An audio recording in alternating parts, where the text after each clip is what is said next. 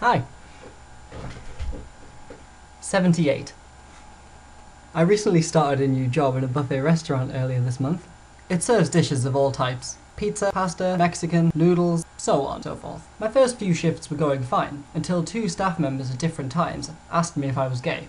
This kinda surprised me, so I walked over to a female co-worker and simply asked her, "Do I give off gay vibes?" Her immediate response was yes, but she quickly followed up with, "There's some things you do that give off gay vibes, but other things don't." Wait, hang on, did I just change shirts and look a bit different and the background of the room just changed?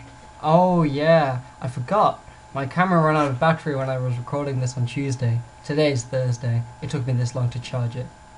Anyway, continuing on with the story. But she said that some things I do give off gay vibes, other things don't. She continued with, "I know this because I'm gay myself." I threw her a questioning look.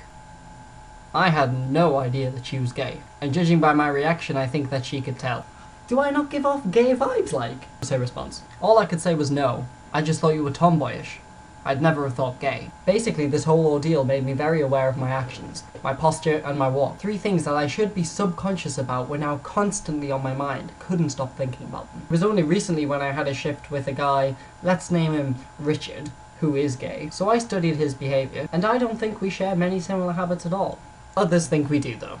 But I've got a question for you guys. Have you ever been falsely accused of being gay or straight? Also, do you think that if someone is gay, they can tell if other people are gay or not?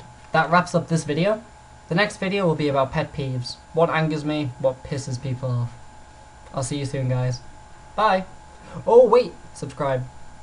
Beep.